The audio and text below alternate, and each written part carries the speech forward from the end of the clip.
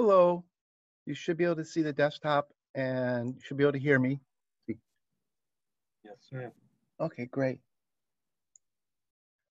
Okay, let me open up.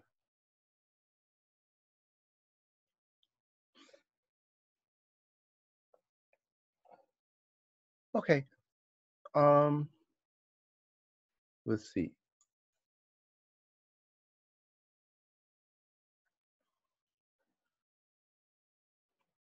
Okay. Today we're going to start talking, go back to the render specifically instead of talking about events. Okay, so if you're working on the programming assignment and you have questions about events and event handling, please send me an email or whatever. Definitely ask questions about them.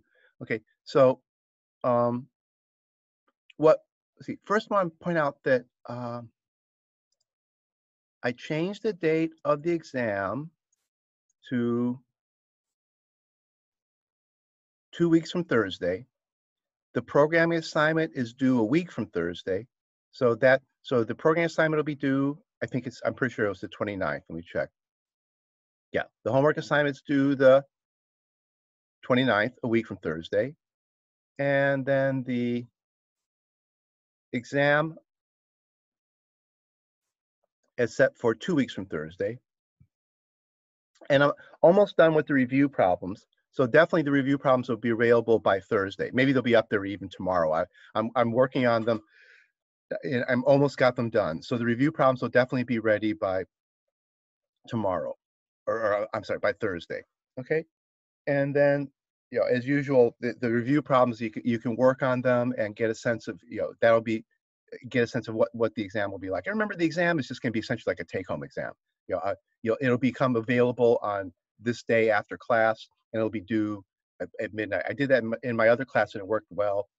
We'll have class like usual, but then the exam will be available after class, and you have the whole rest of the day to do it. Okay. And it's not meant to be like a 10-hour exam. It's like a 1-hour exam, but you'll have just the whole rest of the day to do it. And then you'll send it back to me. Yeah, I'll give you more detailed instructions, but so you'll write up the exam either on pieces of paper, or you can use Word, or you can use pretty much anything you want, but you'll have to send them back to me. Okay, we'll talk about that in detail when we get closer to them. All right, so that's important. So 2 weeks from today, or 2 weeks from Thursday. Okay, and want to start talking about clipping again. Go back to talking about clipping. Actually, let me download Renderer 1 and 3. Okay, want to look at what was wrong in Renderer 1 and see, and then start talking about how we're going to fix it. So here was Renderer 1. And we haven't talked about it for a while, but there was a problem with the way we did clipping. Okay, now actually, Render 2 is interactive. So Render 2 is a better one to download because it's hard. Render 1 isn't got anything interactive in it. So let me download Render 2. It's just easier to use. Same Render 1 and Render 2, exact same renderer. It's just the Render 2's got the interaction built into it. Okay, then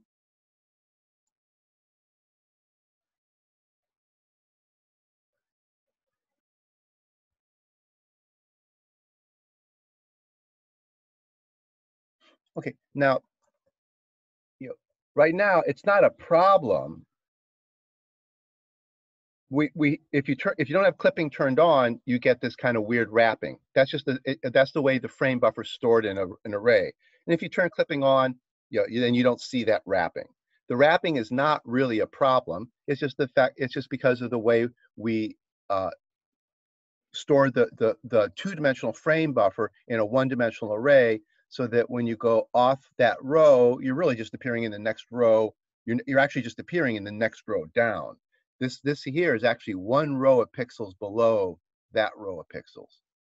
Yeah, and if you look real carefully, you can see, that row of pixels there comes in over here, one row below. Okay, so now what the problem was, you don't see it in this example. The problem was in the renderer one, actually what I'll do, see, in renderer one, there was this something wrong and something wrong. Okay, and those wrong things are still in renderer two. In fact, I could have probably should have put these two in here too, because the something wrong is still there in renderer two. Okay, so let's look at what something wrong does. Okay, if you run this, whoops, what did I do wrong? Oh, I keep forgetting. Yeah, look, you guys don't probably have this problem, but look at you. You should, it's worth pointing out what went wrong here. Error, cannot access scene. Base class, bad class file. How do you get bad class file? Does anybody remember? I've made this mistake before. Does anybody remember, what do you start thinking about when you see weird error messages like bad class file?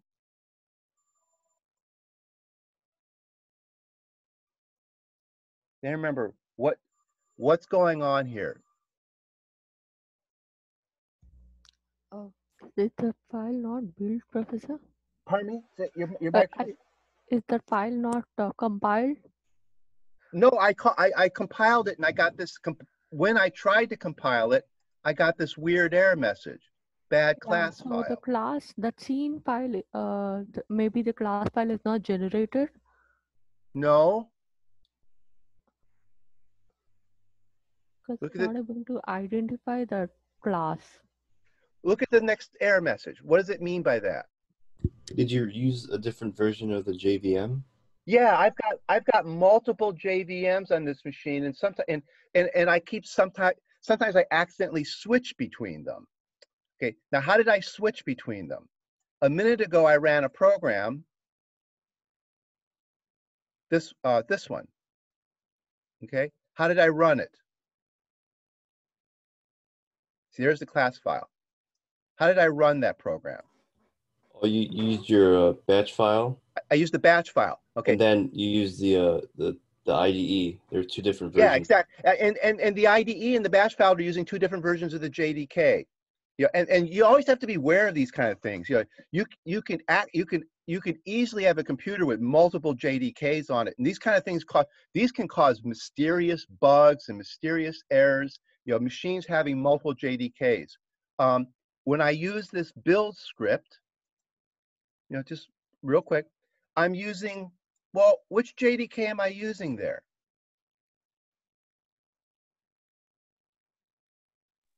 The one in your path? Yes, the one in my path. Okay, the one that if I come up here and bring up a command prompt and type echo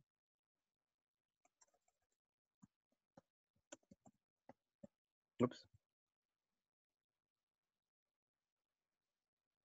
If I ask the Windows operating system to show me the path, oh, what did I do wrong? Oh. Yeah, see, right at the beginning of my path, there's the Amaretto JDK at the beginning of my path. So it's using that JDK, the one in my path, okay? All right, so the batch script used the JDK in the path. So the batch script, so then you have to, if you want to know which JDK this is using, it didn't say which one it's using, so it's the one in the path. Then you can go to my TextPad, whoops, and the IDE, whatever IDE you're doing, you have to go know how it works. Here's where my IDE has its tools.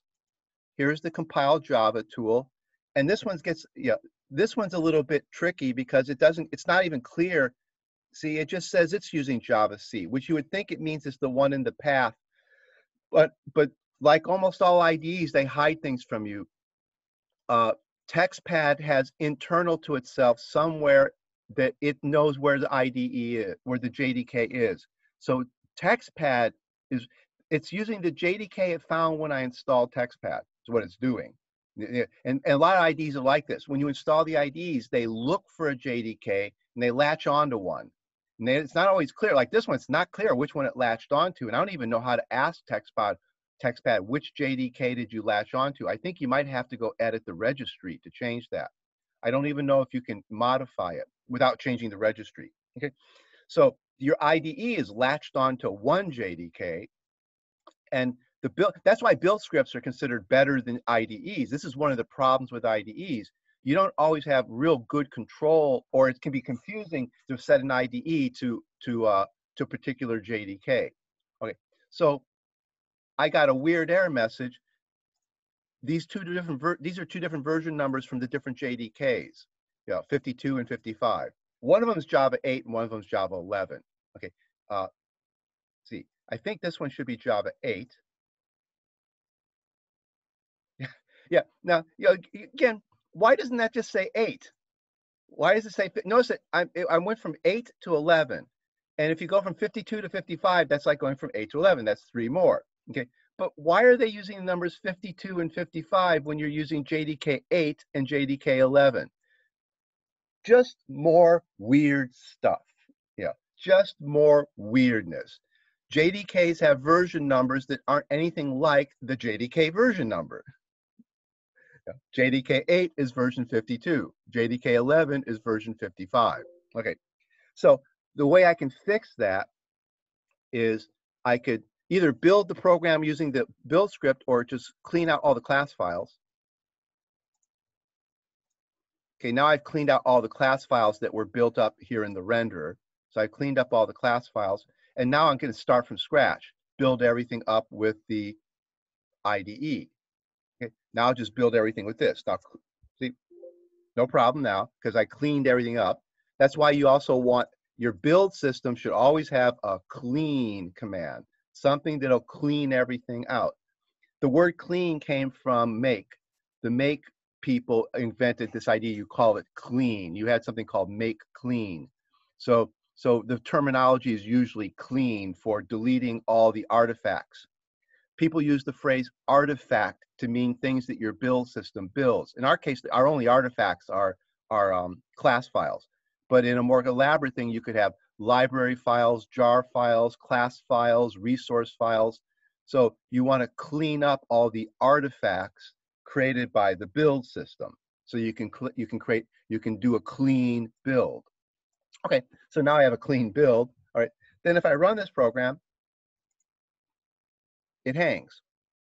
There's something wrong, and it's in an infinite loop. It's not really in an infinite loop. It's in a long loop. It's going to eventually terminate. Just I'm not sure when. Now, what's going on? Why has this got to do with clipping? Why have I got a clipping problem? Okay, now let me close that and draw a little picture.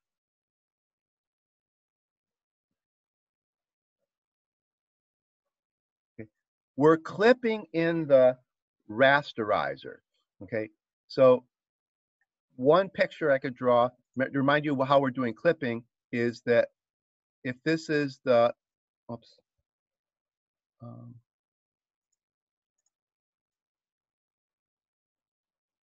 if this is the image plane, okay, you have the view rectangle in the image plane. There's the view rectangle that goes from -1 to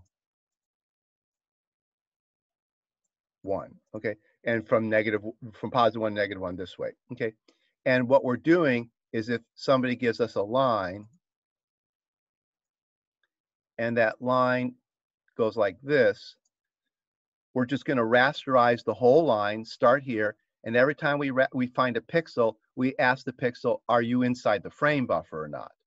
So we just walk this line, and actually this walking the line isn't really in this it's in the it's not so much in this plane where we would be walking this line in the what we call it, the pixel plane, the plane of dots, the plane that represents pixel dots. But we walk this whole line, and if this line goes out for a really long distance, we have to keep walking this line, walking this line, walking this line, walking this line, computing pixels, and then not putting them in the frame buffer. Compute a pixel, not put them in the frame buffer. And that's what this program's doing. It's actually generated a line that stretches a huge distance out, okay?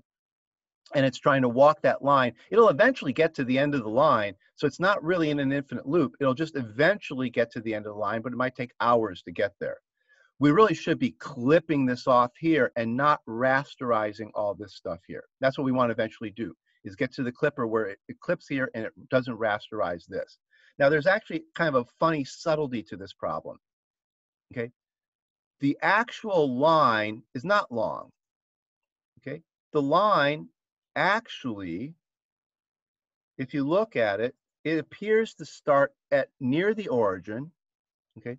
So the line, notice it seems to start near the origin. That's a point really close to the origin. And then it goes out to 1, 1. So it looks like the line is actually starts near the origin and goes up to this point here. So how did it get to be really super long? If the line seems to go from here to here, okay, but the line is, see, look where its z coordinate is.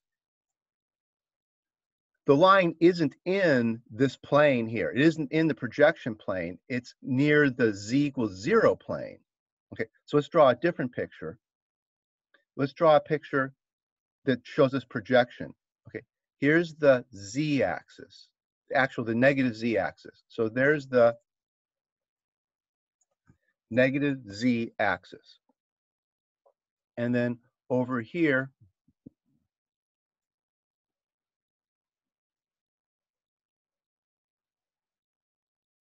I'll put this would be the y-axis at the origin. Okay, so you can call this one, that's the vertical axis, that would be the y-axis.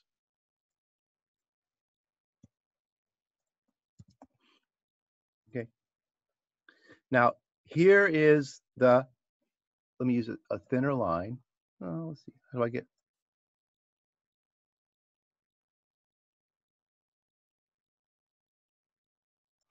Over here is the projection plane.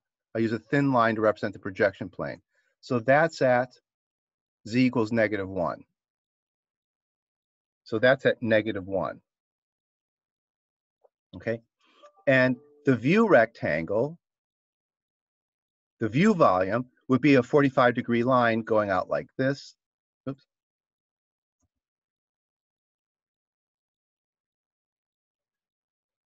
Okay. Here's the view volume goes out like this. You see, the camera sees what's between there and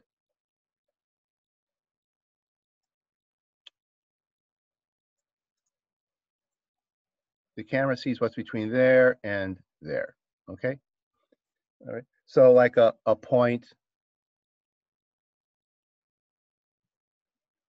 right there, you know, it gets projected to there. Okay. So you can, you know, we project down to here. So this line here represents this plane over here. This is the view plane.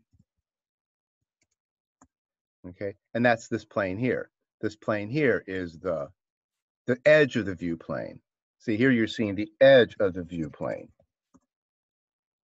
Oops.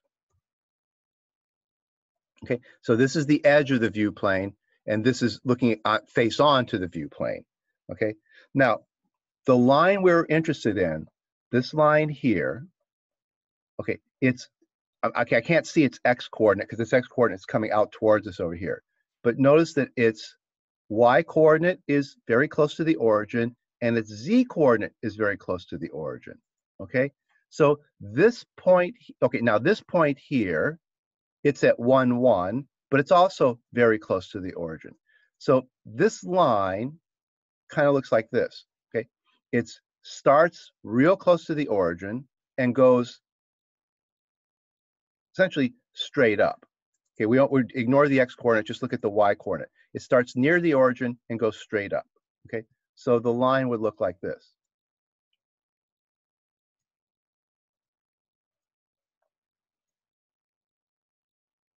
We're looking at a line that kind of starts down here and goes straight up. It goes straight up. Okay, but what do we need to do? We need to project it to the view plane. Okay, so this line segment I drew here wasn't right. This is the line this line segment's behind the view plane. It's behind the view plane. It now needs to be projected into the view plane. Okay, now you project from the origin over to the view plane. So let me use a thin line for projection. This point here projects to about there. See, I project to there. But now watch, where does this point project to? This point, you start here, you go through that point, and you project out here to a gazillion miles away. You see how this, you have to really see what I mean. Remember, it's obvious over here. You project from here to your point, and you see where it crosses the view plane. So if I want to project that point, I start here. Got a weird memory of when you clicked on things. Okay, like this point here. I start at the origin, I go out to that point, and it projects to there. Another point down here. If I had a point down here, what does that project to? That projects, you start here, and you go,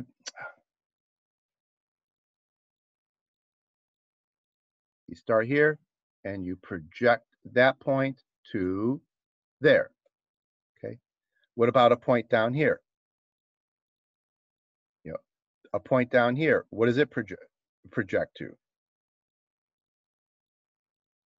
A point down there, it would project to something outside of the view. See, it's outside the view volume, but it would project to,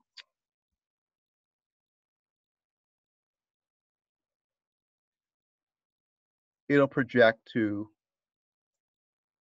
this one here, which is outside of the view volume.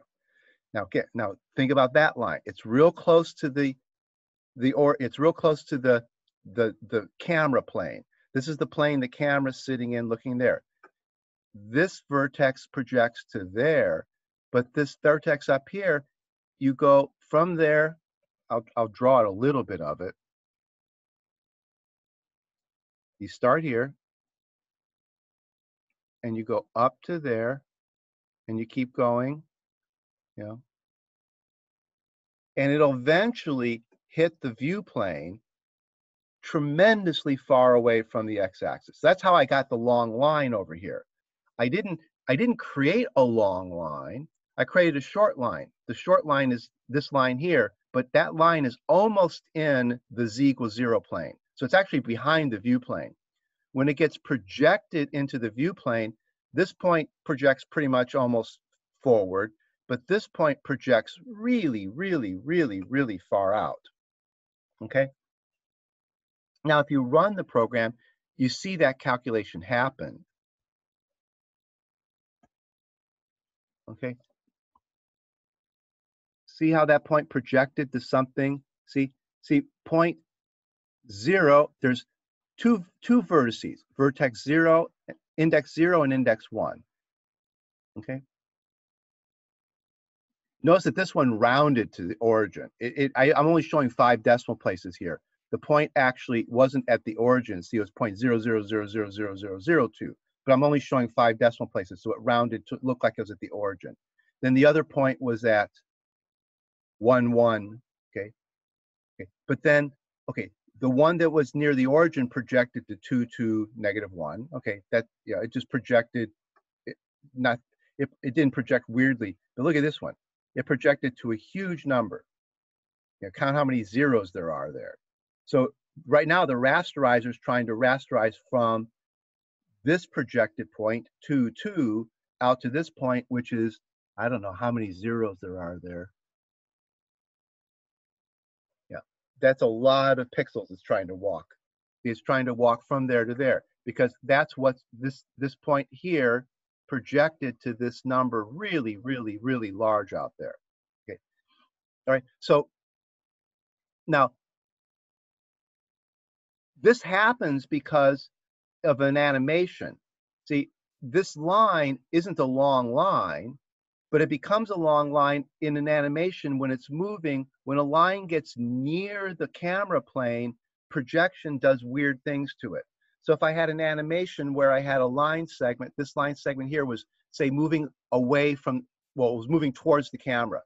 So imagine this line segment started out here, and then it was moving towards the camera. at some point it gets real close to the camera plane, and at that point it gets projected to crazy numbers. But at the same time, it's outside of the view volume.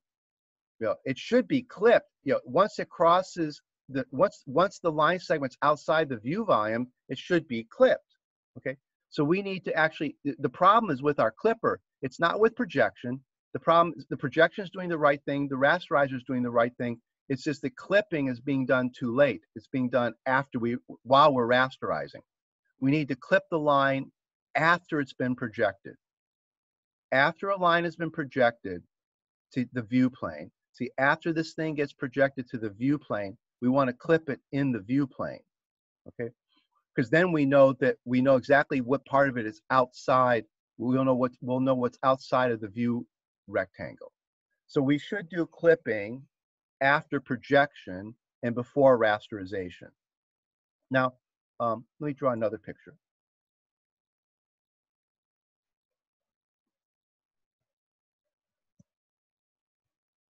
Okay.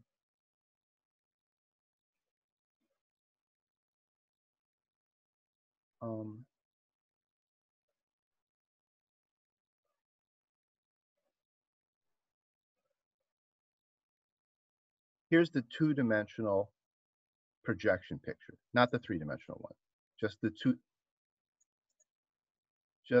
two-dimensional projection picture. Okay, and then there's the view volume.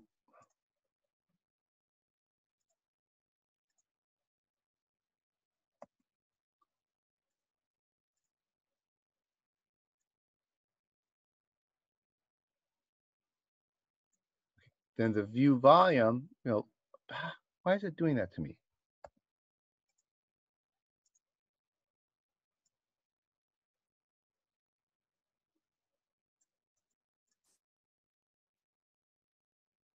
Okay, then the view volume is this 45-degree line here, and this 45-degree line here. Okay, there's the view volume. Okay, now suppose I have a line segment. I want to talk about when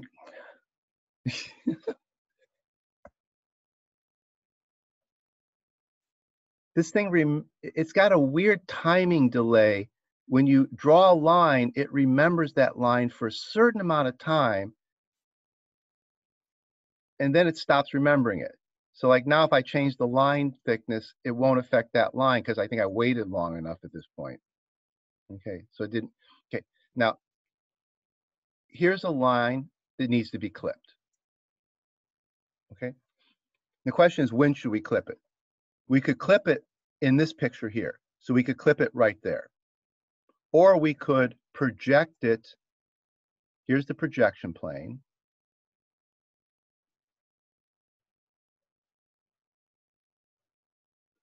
Yeah. Another possibility is that we could project this line to there and to, didn't wait long enough.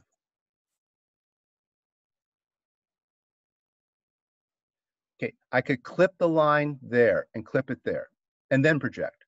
Or I could project it to there and clip it there. Or I could rasterize it and clip it after I rasterized it. So I can clip before projection, right after projection, or clip during rasterizing. Okay.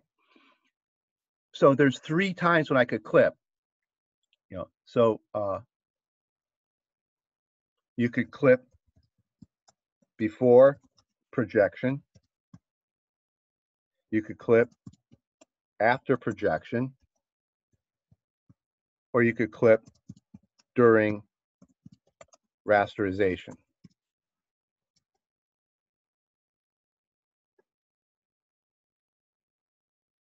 Okay, right? So there's 3 ways you can clip. Okay, so you can clip 1, 2, or 3. Okay, we've been doing 3, and that's a problem. Okay, so 3 is not a good idea. There's a reason not to want to do 1. 1 seems like a good idea. Just go ahead and clip this line at that point there. Okay, and here's the reason we don't want to do that. We don't want to clip before projection. If I switch from perspective projection to parallel projection, this line has to change where it gets clipped at. Okay, right now this line clips there and there. Okay, now suppose parallel projection would be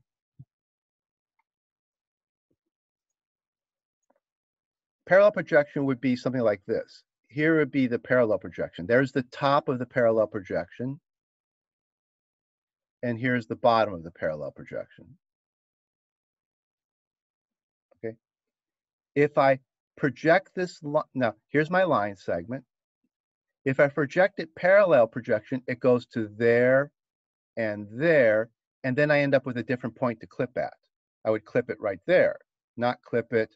You have to keep this picture straight. See, there's the clipping point for perspective projection. There would be the clipping point for parallel projection, because that line would just go straight over to here and straight over to here. So if I clip before projection, I need two clipping algorithms, one for perspective projection and one for parallel projection. And I don't want two clipping algorithms.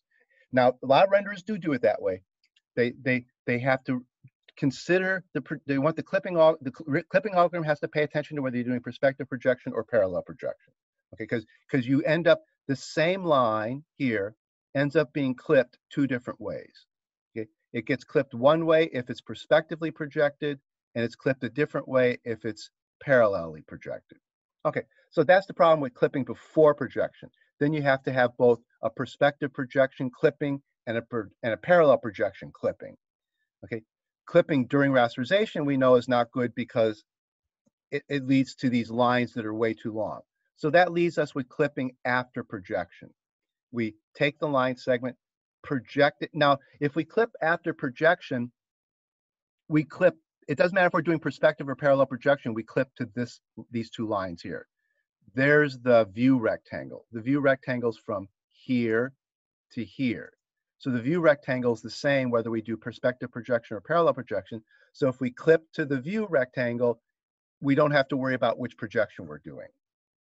Okay, so we clip after projection. Now later on, we'll see that this is not really right either. There's actually a clipping stage between 2 and 3. Well, actually, you would think of it as, it's actually between 1 and 2. There's going to be a four-dimensional abstract space that sits between 1 and 2. This is where rendering gets really weird. We're gonna project to four-dimensional space. Right now, we're projecting three-dimensional space to two-dimensional space. Here, I'm projecting two-dimensional space to one-dimensional space. To make it easier to draw a picture, I'm projecting two-dimensional space to one-dimensional space. We'll actually project three-dimensional space to four-dimensional space, and then we'll clip in four-dimensional space. Some genius figured this out some years ago, and it works out really, really well. Okay, it turns out to be a brilliant idea, but you project from three-dimensional space to four-dimensional space, and then you clip in four-dimensional space, and then you do projection. Again, you essentially do two projection steps from three-dimensional space to four-dimensional space, then clip, then project from four-dimensional space to two-dimensional space, and then rasterize. All right, so and that'll solve a problem that this one has a problem too. This clipping after projection. If we clip after projection like we're doing here, there's still a problem with it. But we won't see what that problem is until a little bit later, and then we'll solve that problem by using four-dimensional space.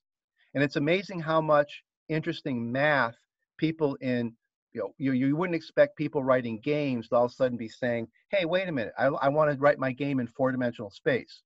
But that's exactly what somebody figured out at some point, that rendering, you need a four-dimensional space step in the middle of the rendering process. Your game is not really in four-dimensional space, but the renderer has a four-dimensional space step where it projects from three-dimensional space to four-dimensional space, does some work in the four-dimensional space, then projects back down to two-dimensional space. And that's solved, and that four-dimensional space is actually called clip space. The phrase that people use for it is clip space, because that's what one of its main jobs is, to make the clipping algorithm work better. Okay, all right, so Okay, so we're going to solve our problem of lines. Remember, we're going to solve this problem of a line that's way too long that causes us to hang in the rasterizer because the rasterizer is trying to rasterize this long line. What we'll do is before that, we'll still have that real long line, but we'll clip it. After it's projected, before rasterizing it, we'll clip that line, and then it won't be very long. It'll clip to something normal, and then the rasterizer can deal with it. So after projecting it, it'll still be projected to an incredibly long line, but then we'll clip the incredibly long line and then rasterize what's left. Okay, all right. So that's the idea of what we want to do.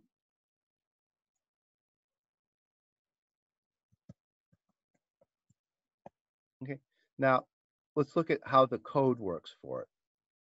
Well, actually, there's a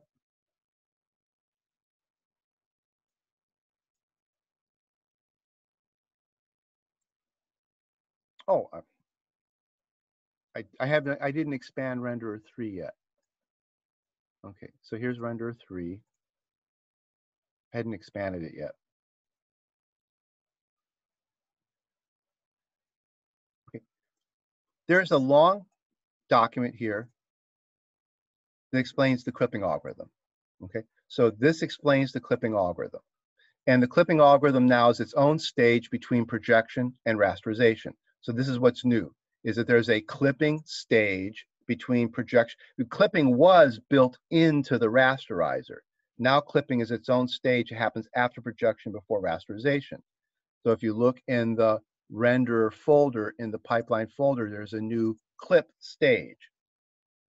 Okay, and if you look at the pipeline now projects, clips, then rasterize.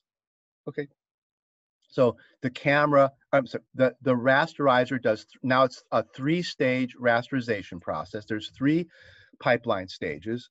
First you project, so there's the projection function, then there's the clip function, and then there's the rasterize function. And it's rasterizing what's been clipped, so now the rasterizer is never going to try to rasterize immensely long lines. The rasterizer does not change, and the projection does not change. Okay, we don't make any changes to the projection stage. We don't make any changes to the rasterizing stage. Well, we remove from the rasterizer the problem of it looking, it doesn't check if pixels are outside the frame buffer anymore. Before the rasterizer, every time it was about to put something in the frame buffer, it would check if it's outside of it, because if it was outside of it, it wouldn't put it in the frame buffer. That was the clipping part. That's removed, and now we have a dedicated clipping stage. Okay, and then this thing describes the clipping algorithm in here. And if you build the Java docs, you get a slightly easier to read version of that README.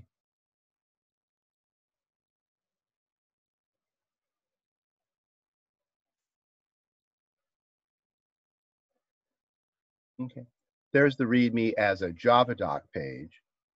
Okay, so you can just, there's a bunch of, and what this, the stuff about clipping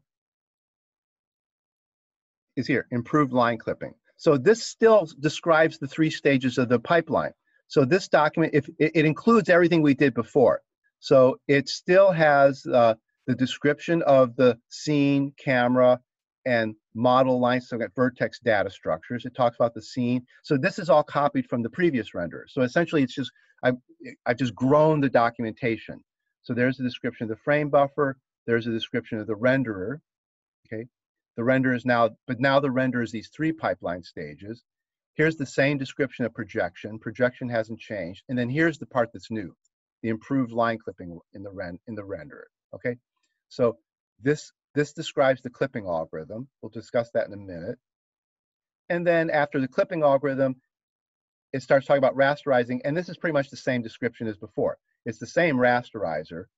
Okay, the only difference is now when a pixel's out here, the rasterizer now assumes that you never have pixels out here, so it doesn't check for a pixel outside the frame buffer. It just doesn't, oh, it could still, I think I removed the code that did that because it should never happen anymore. But the rasterizer right now, since we will clip before we rasterize, there won't be anything outside this window. So there won't be anything outside this logical viewport. So there won't be anything outside this frame buffer. That shouldn't happen anymore, okay? And this renderer doesn't have the ability to turn off and on clipping. You don't get that folding anymore because now the clipping algorithm just doesn't allow anything to get past it that would be outside of the frame buffer, okay? So the frame buffer and the projection don't change, but the clipping does. So I'll go back up here to clipping. Okay. Here's what the view rectangle looks like. The view rectangle are x's between -1 and 1 and y's between -1 and 1. And here's a picture of the view rectangle. There's this line x equal 1, that's its right edge.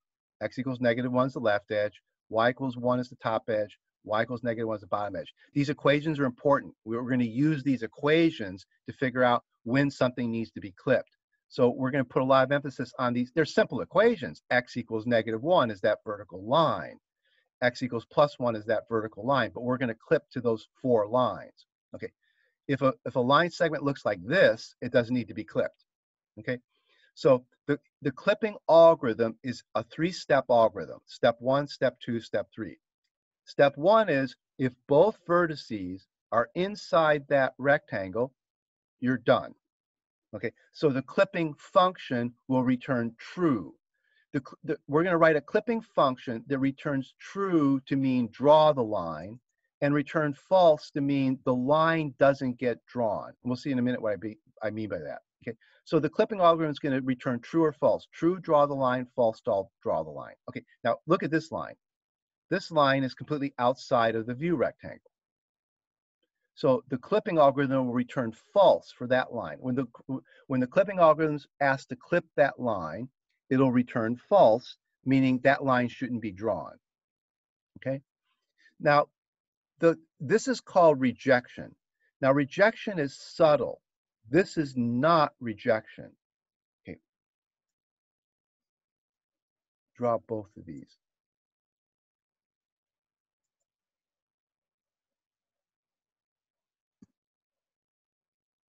Okay, you should be able to see both of them now. See that line segment? It's completely outside of that view rectangle.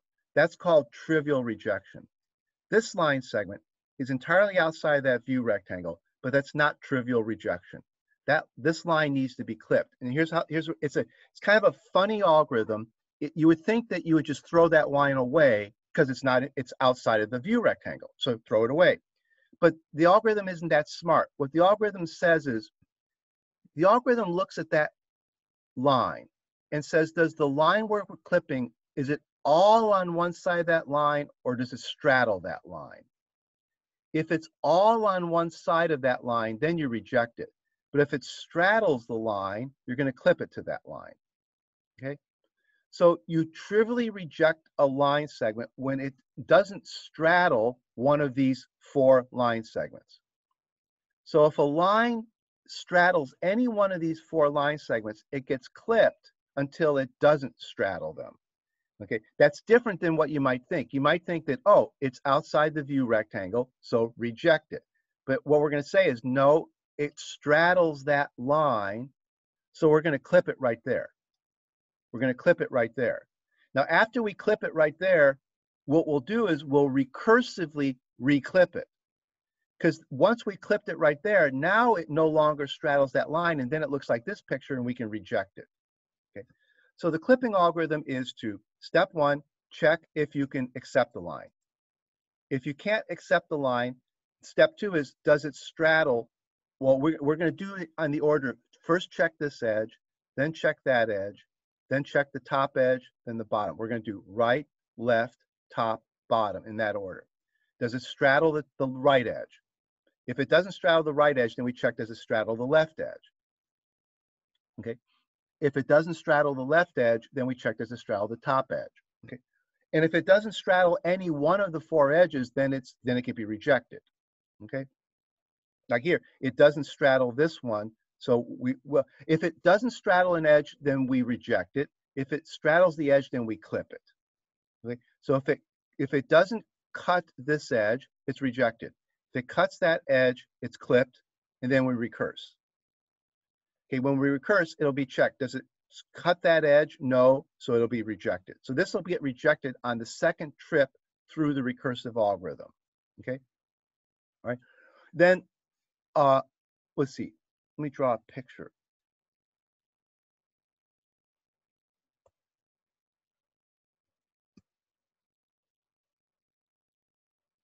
Oops.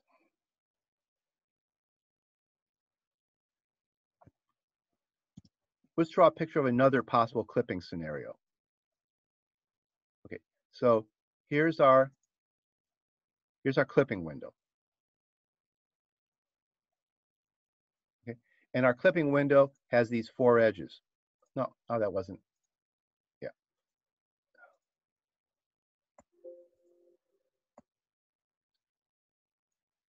Here is our clipping window.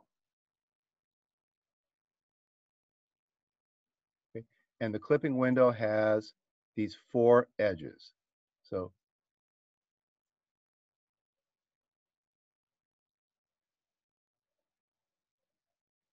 there's one clipping edge. There's another clipping edge. There's another clipping edge, and there. Okay, so there's the 4 edges you clip on. Okay, we just drew a line segment that kind of looked like, well, if it's in here, it's accepted. If it's out here, it's rejected because it's all on one side of this. Oh, darn it.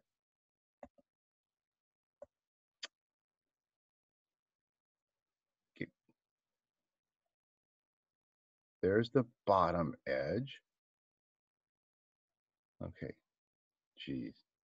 Okay, so that would be accepted. This would be rejected. This one gets clipped. It gets clipped on that edge first. After it's clipped on that edge, then what's left is from here to here, it's all on one side of that edge, so it gets rejected the second time through. Okay, now let's see. Now the order of clipping is you clip on this guy first, and you clip on this line second, and you clip on this line third, and you clip on this line fourth. Okay. Now, what about a line that looks like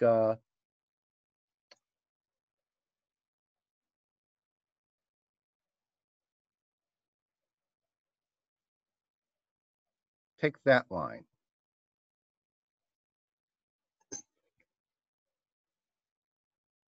Does it cross line 1? No. So now we check, does it cross line 2? Yes, so we have to clip it. So we'll clip it here at line 2. Then we start the clipping algorithm over again. Okay, so we'll clip it like that, all right? Then we start the clipping algorithm over again. We recurse. Does it cross line 1? No. Does it cross line 2? No, trivially rejected. So it got trivially rejected on the second pass. Okay? So that's an example of a line that would get rejected. It would get clipped once, then rejected on the second pass. Okay, let me draw, let's look at another example.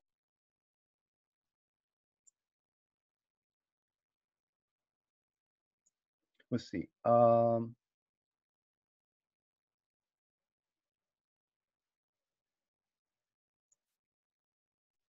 not that.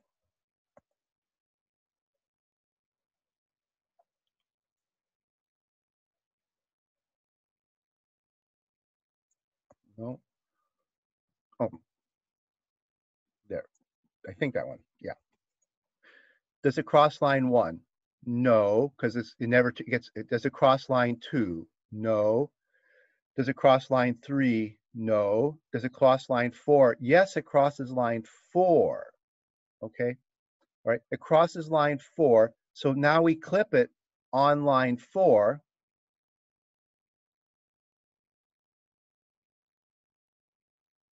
Okay. And now we recurse. And now on the second pass through, doesn't cross line 1, doesn't cross line 2, doesn't cross line 3, but it does cross line 4. No, it doesn't cross line 4. It's entirely on, over here. Oh, I'm sorry. Wait a minute. Oh no, I did this one wrong. It doesn't cross line 1, but it's fully on this side of line 2. This one would be rejected on the second pass, on the first pass. This one would get rejected on the first pass because it doesn't cross line 1. It doesn't cross line 2, but it's on one side of line 2. Notice that it doesn't cross line 2. It's entirely on this side of line 2. So this line actually doesn't get clipped. It gets rejected on the second line test. It doesn't get clipped on this line. It doesn't get clipped on this line, but it's all on one side of this line, so it just gets rejected. Okay, let's see. Now, what would be something that gets clipped on line 4? Let me see if we can do something that gets clipped on.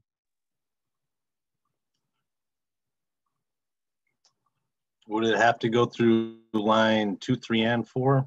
Yeah, it might. Yeah, probably. You don't get to. You can't have something that only gets clipped on line. Let me see. Can you get something that only gets clipped on line 4? Because if you try to draw it outside of here, it's going to always be on one side of one of the other lines. So to get it to clip on line 4, you're going to have it also get clipped on some other lines beforehand. Let's see. Yeah, if you have an idea, it can draw on the picture too. Oh, I can? Yeah. See, okay, what about that line? Okay. It doesn't cross line 1. Okay. It doesn't cross line 2. It doesn't cross line 3. Okay. Now it does cross line 4. So what are we going to do? Clip it. Don't, you erased it. Put it. I'll put it there. I didn't do anything. Oh, somebody. Okay. I was trying to draw, but I couldn't, so I gave Okay. up. So it's there. So what's it like here? Okay, there. This line here. Okay, doesn't cross line 1. Doesn't cross line 2. Doesn't cross line 3. Now it does cross line 4, so it gets clipped. Okay, so it'll get clipped, and we'll clip off the part that doesn't belong. But now what happens? Now you recurse, and Gets drawn. it gets accepted. Yeah, it gets drawn. Okay, so that was an example of something that would be clipped on line 4, but then it'll be accepted, not rejected. Okay. Yeah. I was thinking if you started in the upper left corner and crossed through line 3 outside of the box, outside of the drawing plane. Okay, let's see. Start in the upper Like left up hand by corner. like up by where it says clipboard, kind of. Start up here. Yeah, so you pass through line 3 and 4 and 2 without going inside the drawing. Yeah, like that. Okay. Yeah. Okay. Now that's a good example because what order is that going to be clipped in? Okay. Doesn't cross 1. Oh, look, it crosses 2. So we clip it here. So clip it 1 time because it crossed 2. All right. Now start the clipping algorithm over again. Recurse. Does it cross 1? No. Does it cross 2? No. Does it cross 3? Yes. Oh no, but take it back. What happened here? Oh, it's all to one side of 2? Yeah, so it would get on the second pass, it would get it doesn't matter what you do. it would get clipped once and then get rejected. So that line would have been clipped once and then rejected on line 2. So it got rejected on line 2 the second time through. Okay. So a portion of it has to be within the drawing. Let's see. You can keep playing around with these. Yeah, it depends on what you want to do. You can get all kinds of different orders of clipping by playing around with these things.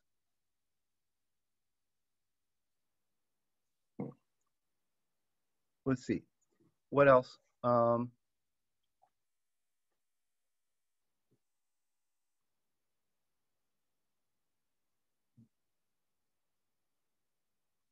The maximum number of times you can clip is 4 times.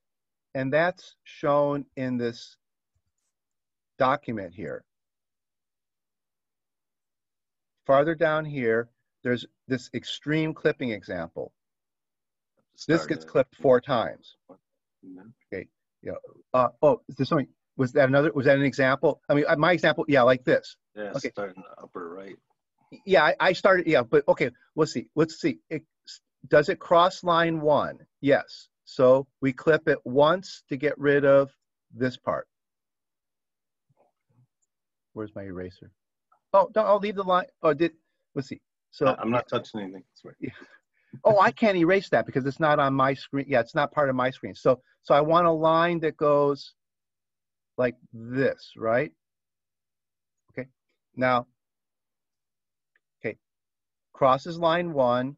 So clip it once. See, I may not have drawn it quite right. Okay, cross line 1. See, now it doesn't cross line 4. Let's see. I think I wanted it.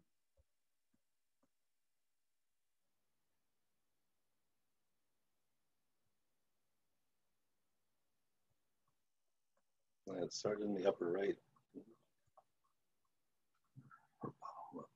Like this, I think. Okay, so let's try it. Clip on line 1. Okay. Then start over again. Now it passes line 1. Go over here to line 2. Oh, you have to clip on line 2. Start all over again. Passes line 1, passes line 2. Oh, now I have to clip on line 3. So I clip on line 3. Start all over again. Passes line 1, passes line 2, passes line 3. Oh, I have to clip on line 4. That's the 4th time it gets clipped. And now start all over again. Well, now it's trivial except. See, so it needed to be clipped 4 times and then it becomes trivially except. So it had to be clipped on all 4 of the lines. So here's an example that went from upper right to lower left, and this went from upper left to lower right. Okay, so you could possibly clip a line as many as 4 times. Okay, all right, so that's the clipping algorithm. It does this process of, it does it 1 line at a time. If you're entirely on one side of that line, you're rejected. If you cross the line, you're clipped.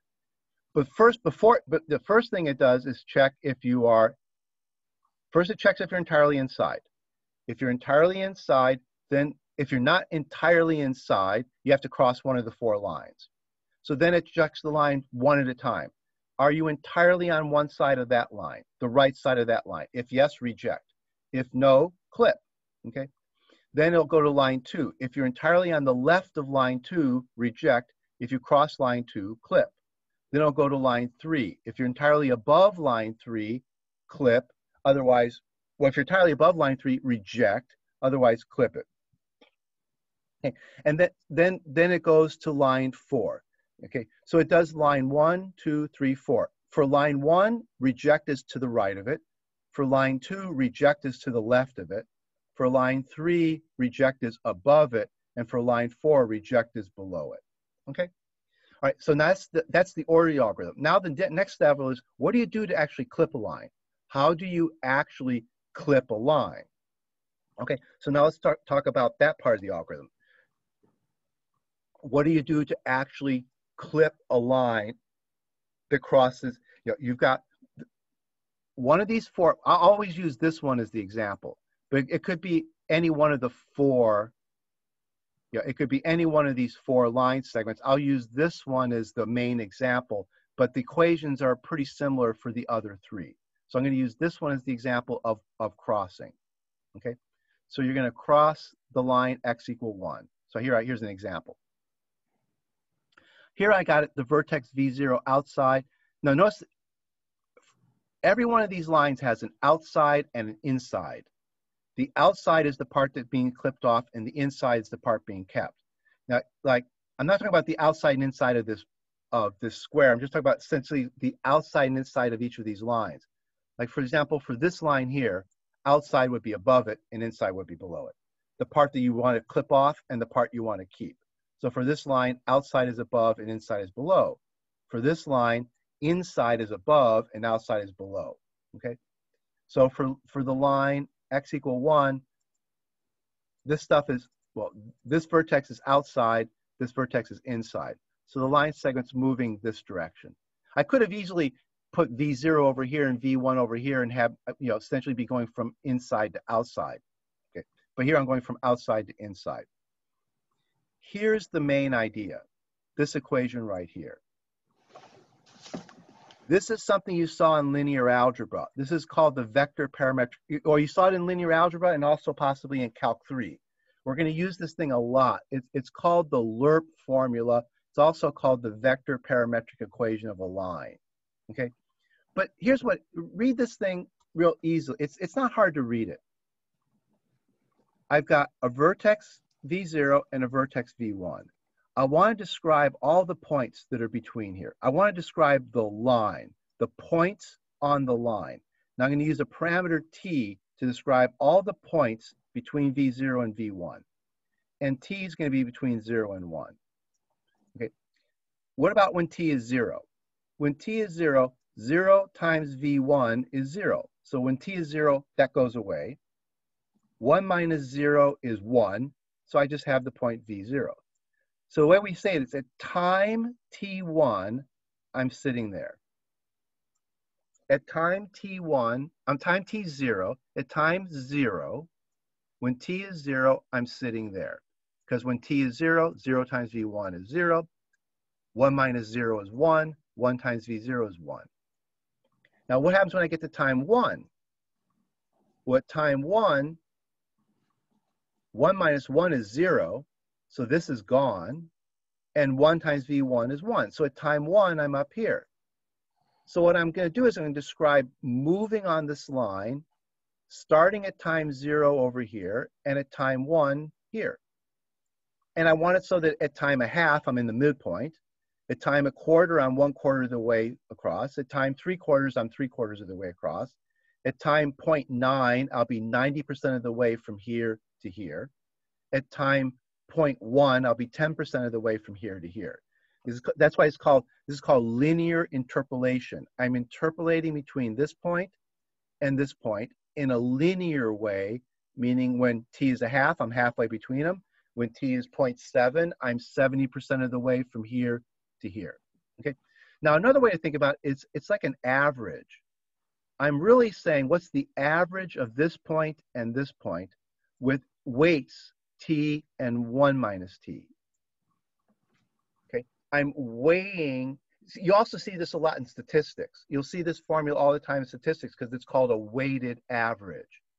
I've got two things, a vertex 0 and a vertex 1, and I want to know what are all the averages between that it can have. What are all the possible averages? The normal averages was when t equals 1/2. That's what you think of as the average. That's the regular average. But then I can ask, well, what are all the possible weighted averages, where I put more weight on this one and less weight on this one? Okay, so when t is between 0 and 1/2, okay, when t is between 0 and 1/2, I'm putting more weight on this one and less weight on this one. Because when t is between 0 and 1/2, I have 1 minus t weight here and weight t here. So at first, I'm putting more weight on this one and less weight on this one. Then when I get to t equals 1/2, I have equal weight on both of them, and I'm in the middle. Then when t is larger than 1/2, I've got more weight on this one. Like when t is 3/4, 3/4 of the weight is on V1, and 1/4 of the weight is on V0.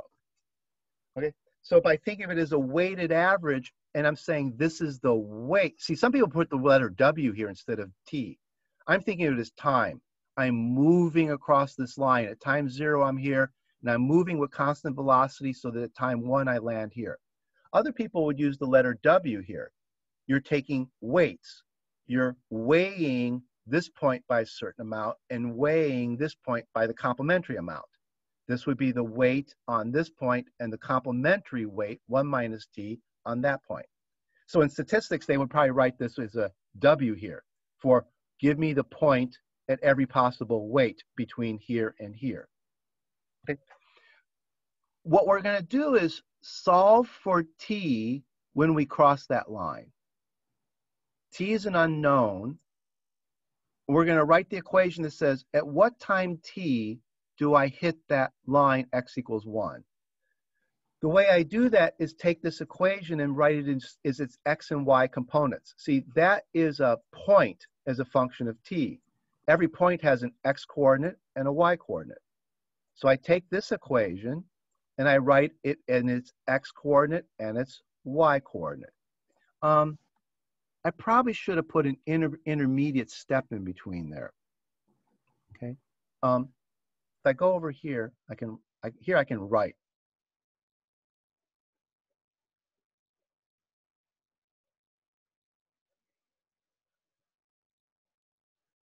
P of t equals, well, it's a point. So it's got an x of t and a y of t. See? P of t is a point in the plane. So it's got an x coordinate depends on t and a y coordinate depends on t. Okay, so now here's the point. What's its x coordinate? Well, its x coordinate is going to be 1 minus t times the x coordinate of v naught, x naught, plus t times the x coordinate of v1. Okay, so there's the x coordinate of p. Okay, then I can go over here and ask for the y coordinate of p. Okay, over here I will write the y coordinate. Well, it's 1 minus t times the x coordinate of v1, the x coordinate of v1. The x coordinate of v1 would be written x1. Let's see. Oh, what I wrote something wrong here. No, I'm sorry. I'm doing the y coordinate. It's y0. It's confusing, right? See, it's y. See, it's the, I'm now in the y component of this guy. So it's 1 minus t times the y component of v0, that'd be y0. Okay, then plus t times, now I need the y component of v1, so that'd be y1. Okay, so I took this point pt, I wrote it as having an x coordinate and a y coordinate. There's the x coordinate of pt, there's the y coordinate of pt, and then I just wrote those out here as two separate equations. Okay, so I wrote x of t is this, and y of t is this. So you did this, this is something you do in 261 all the time. Take an equation like this and write out its x and y components. Okay, so there's the x and y components. Now, what's interesting,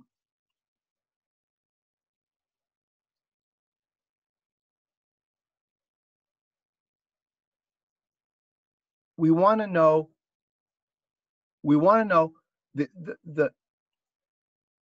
the x component moves from this number across to that number there. See, this number has got an x naught and a y naught. And this one has got a x1 and a y1.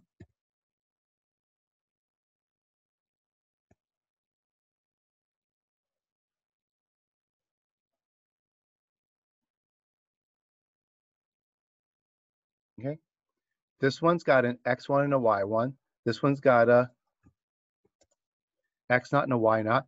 So the x goes this way, while the y coordinate goes this way. Okay, we want to know, when does the x coordinate hit 1? So the x coordinate's going to go this way. We want to know, when does it hit 1? Okay, so we want to solve for when this guy is 1. That's this equation here. I want to know, when does this guy hit x equals 1. As I'm moving along this diagonal, my x-coordinate's moving across that way. See, as I go along, as t changes, I move along the diagonal. But as t changes, the x-coordinate drops down from x0 to x1. I want to know, when does t hit 1?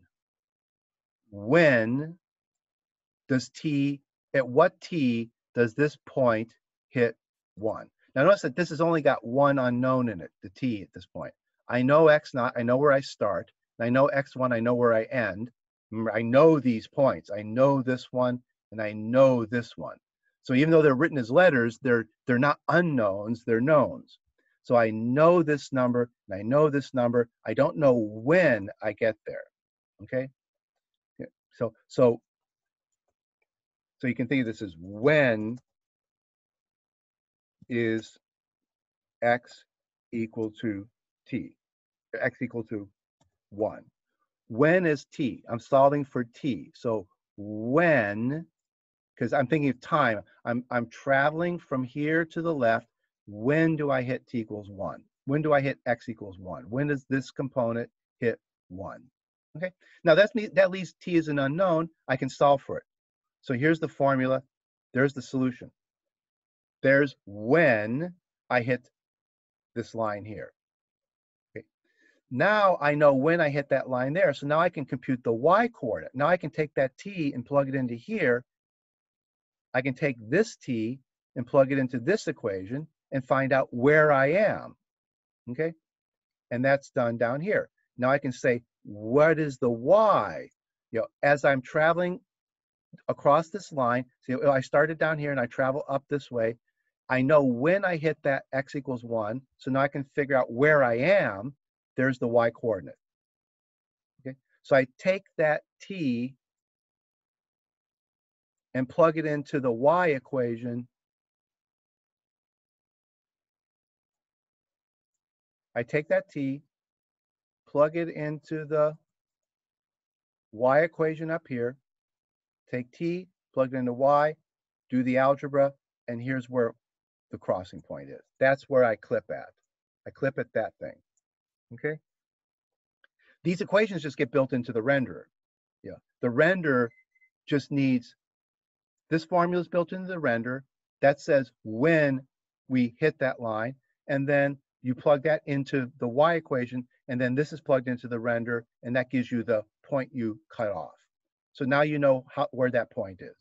So now the V0 can be cut off right there. Okay? All right. So that's, run out of time. That's the clipping algorithm. The heart of it is this formula here. The heart of it is that formula.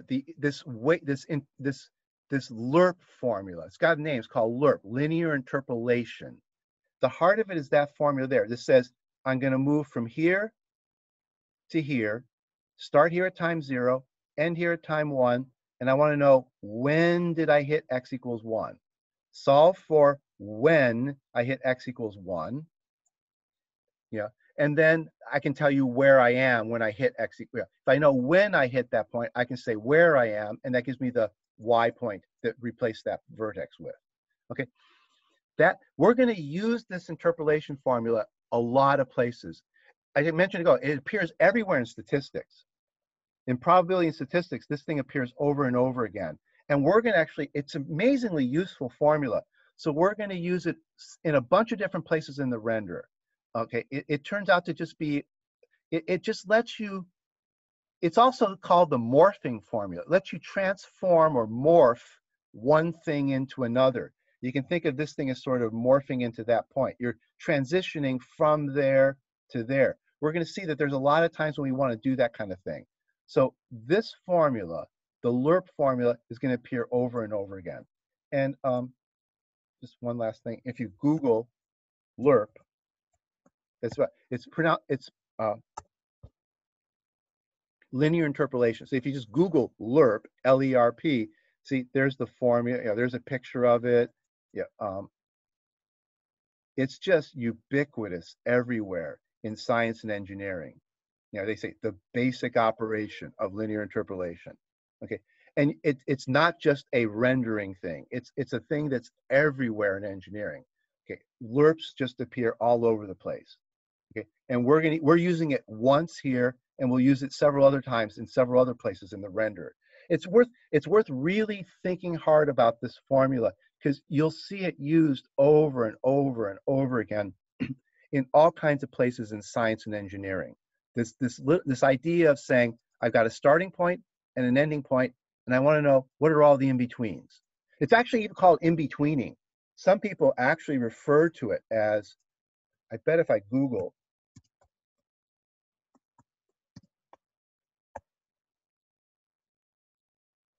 in-betweening, people in animation refer to it as in-betweening, finding the thing that's in between two things. Okay, and it's done actually by lerping. Okay, so lerping and in-betweening, eventually if you read about this, you'll probably see the lerp formula. See, notice here they're showing it as an animation thing. What's in between that frame and that frame? Yeah, that's called in-betweening. And it's solved by linear interpolation. You want to know what are the things in between here and here.